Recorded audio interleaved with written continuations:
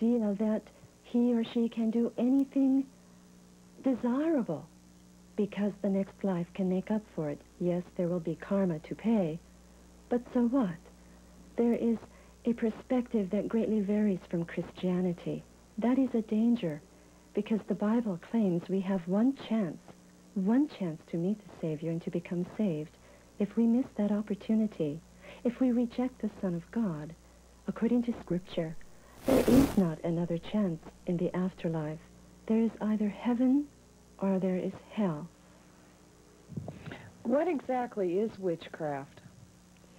I define witchcraft according to what I believe is the fundamental definition of witchcraft in Scripture.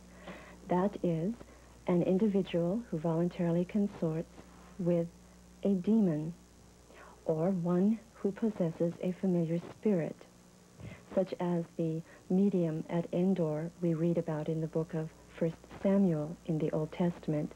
The King James Version of the Bible identified her as a witch. We can see very clearly that she consorted with a familiar spirit. When I first met my teacher, she presented herself to me as a beautiful, naked woman, and she was exquisite in every detail, the essence of femininity.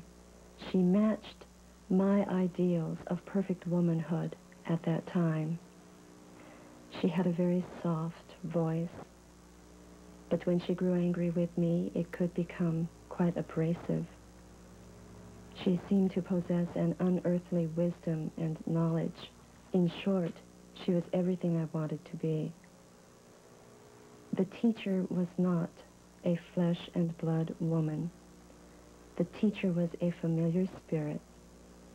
I worshipped her, or I should say it, idolized it, followed after it as my role model.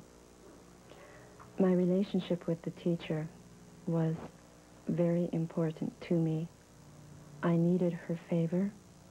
I needed her assistance. Without her help, I fell flat on my face. I could not even think without her. She took control of my mind and my will, and I allowed that so that I could get what I wanted. Is there a difference between white witches and black witches? There is no difference from the scriptural context. All witchcraft is in Satan's territory. It makes no difference whatsoever whether the witch claims to worship a benevolent god or and goddess, whether the witch claims to practice benevolent deeds for the good of society, whether the witch claims to be a good person doing good things justified by his or her own works. That makes no difference. According to Scripture, the evidence of witchcraft, the identification of witchcraft, falls under the works of darkness, the kingdom of Satan. There is no distinction between good witchcraft and evil witchcraft in Scripture. The witches get very upset when we Christians call them Satan worshippers. And I'm not calling witches Satan worshippers. Not all witches do worship Satan. However, the Bible is clear. The Bible says those things which the Gentiles sacrifice are sacrificed unto demons, indicating that the gods and the goddesses in occultism and witchcraft are demons. Therefore, the witches, whether they want to realize it or not, according to the technology of Scripture, are worshiping the demons that Scripture calls the false gods. What's the difference between witchcraft and Satanism? Satanism can be the active worship of Satan. Witchcraft can be distinguished in its various traditions by what god or what goddess is being worshipped. Witchcraft has three basic tenets: reincarnation, cause-effect, and retribution. There are many differences between witchcraft and Satanism. There are differences in objectives, there are differences in codes of conduct, in standards, and there is also difference in procedure. That was Mary Harold, an ex-witch, talking about her involvement in the occult. As Mary indicated, there are certainly differences in the various codes of conduct of witches and Satan worshippers, but both groups are responsible to Satan whether they are aware of it or not. Modern Wicca owes much to Gerald Gardner, who lived from 1884 until 1964. He combined the kris, or the magical knife of the Milesian Freemasonry, a pagan goddess, some Western ritual magic, and a belief in reincarnation in his book Witchcraft Today, which was published in 1954. Much of what is considered to be modern witchcraft originated with people who read Gardner's book and requested initiation. As we said before, many people think all of this is a joke. As an illustration of this point, Salem has an official witch right now by the name of Laurie Cabot. While some people may think that Ms. Cabot and her friends are a joke, let me assure you that Ms. Cabot takes herself very seriously. When photographed by a National Geographic photographer, Laurie Cabot and the other witches in her coven produced a blue streak on the photograph that they attributed to their cosmic energy. The photographer said this blue streak was, quote, inexplicable, static electricity, close quote. A blue streak of light is common in many cultic and occultic groups and is believed by many to appear when there is a large amount of demonic activity present. Take a close look at the picture and judge for yourselves. Some witches practice animal and or human sacrifice and are very similar in many ways to those who call themselves Satan worshippers or followers.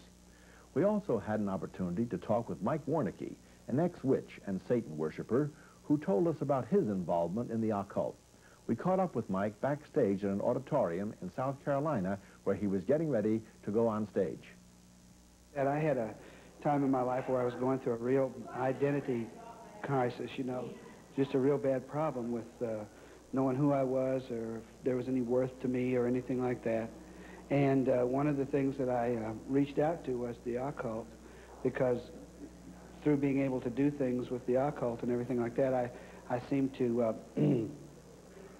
get something to build kind of an identity around. And I was very popular in high school because I was the one that knew how to do the tarot cards, and I was the one that knew how to do the Ouija board, and I was the one that knew how to do the, you know, the seances and everything. So I was lots of fun at a slumber party. I could scare everybody to death. So, you know, that's how I got involved. I always say that there's only two kinds of spiritual food you can eat.